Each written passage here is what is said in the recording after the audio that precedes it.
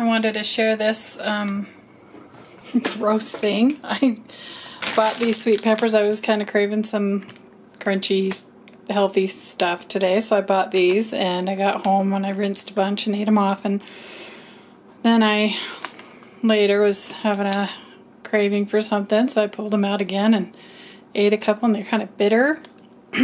And so I bit into one, and there was a dead bug in it, a black bug, and then I noticed there's a whole cluster of them in this one.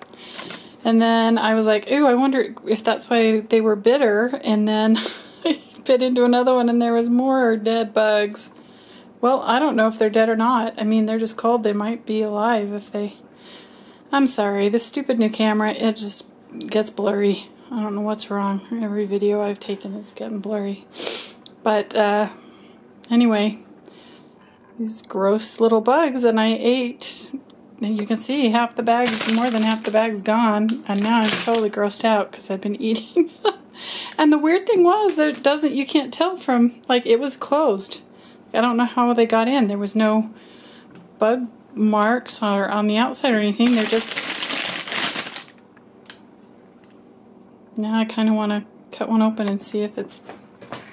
Grab a knife. I want to kind of see if it's got one in it. But the first ones I ate were sweet. Now, see, that one's clear.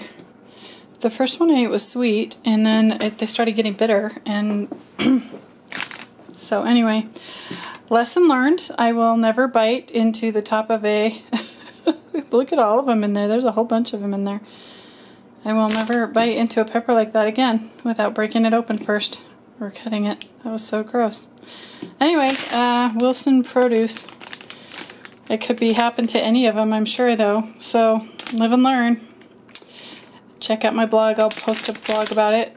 Thanks for watching. On my blog, thesecretisgratitude.com. Thanks for watching, and have a blessed day.